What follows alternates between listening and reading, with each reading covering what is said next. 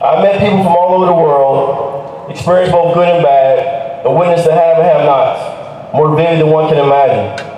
I've taken many lessons from my time in uniform, service in our great country, but I want to leave 5 simple ones to share with you today on Veterans Day, as well as 364 days of the year.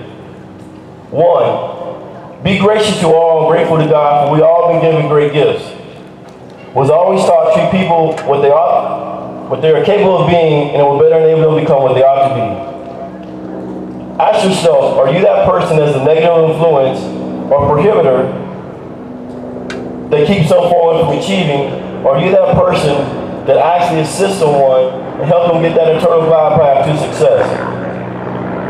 The high school graduation here in California is 83%, meaning almost 2 out of 10 students won't finish high school. The number for 6-year graduation rates for a first-time, full-time student seeking bachelor's degree or 4-year institution is 60% roughly, meaning almost 4 out of 10 won't graduate in 6 years. Again, understanding the huge responsibilities that goes with teaching, my hat off to the teachers here at the Fullerton School District. 2, if you want respect, give it to others and earn yours. It's much easier to return kindness and respect to a person that gives you kindness and respect. Always remember to respect others. 3, we can accomplish more as a team than we can do alone. Sometimes selfless service can be selfish. Ask yourself, is it important that you do it or that it get done? Just giving you a personal vignette of my own, became a single dad. My kids were 11 and 13. They're now 22 and 24.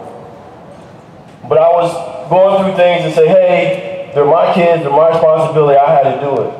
My friends looked at me and said, hey, you know you got help. My 14-year-old had ACL surgery and was going to physical therapy 3 times a week. I'm working at the Pentagon and have to go through DC traffic to get him to appointments. So I was putting a lot of stress on myself, a lot of stress on my kids. But finally, when I accepted help from my friends, it put a lot less stress for me, a lot less stress in my home with my kids, and it made me a better father.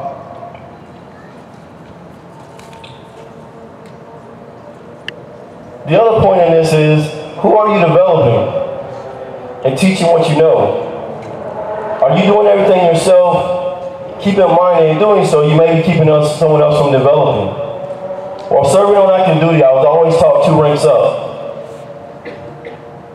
My supervisors would empower me and develop me, and there was always a bond between the led, the leader, and the led. And as a team, we were able to accomplish more collectively. Always remember, work as a team and develop others. 4, pity doesn't help someone in need, action does. Cheerleaders are good in life, but sometimes you need someone to get off the sidelines and do more than words of encouragement. When I was deployed, I received tons of gifts and packages, often from people that I did not know personally or did not know me. I began to write them thank you letters, but I again challenged them for being in service. And I would ask them questions, are you helping those who you see every day that are in need? Mayor Winnicker and his wife were volunteers supporting the Habitat for Humanity, Fullerton Cares, and Women Transition Living Center. Cheerleaders are good to have, but they don't enter the game.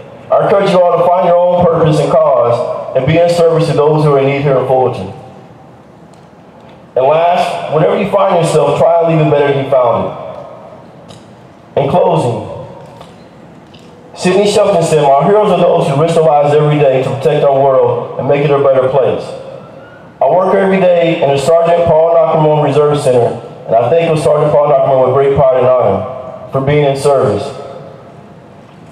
He was a combat medic from Santa Fe Springs, California, and he was the first Asian American to die in the Iraq War. But I also think of the EMTs here in Fullerton that work here locally, and other municipalities, of the firefighters and law enforcement who risk their lives and who are in service every day. It is a great honor to recognize the fallen soldiers, and this is something that we must do.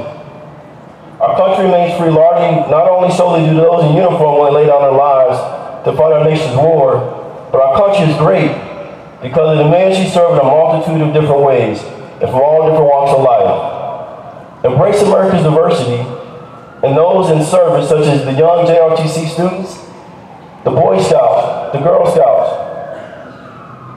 others such as those serving in the veterans organizations and associations. Their different ethnicities, genders, religious affiliations, and sexual orientations. You teach the young you are in service. When you volunteer to clean up the parks in Fullerton, you are in service. When you respond to fires and other natural catastrophes, you are in service. When you answer the calls of law enforcement, you are in service. You are in service when you make sandwiches for the homeless. When you assist the elderly or mobility challenged neighbors, as such as the Boy Scouts and Girl Scouts do, you are in service. You are in service when you defend a classmate against rumors of bullying. You are all in service because you are doing good for someone other. Again, thanks for inviting me and allowing me to honor our Veterans Day with you today. Be in service.